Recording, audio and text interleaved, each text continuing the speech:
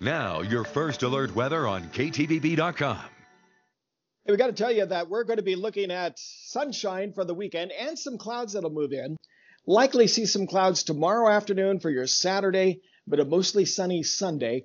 Temperature will be up to 71 degrees for tomorrow and 72 degrees for Sunday.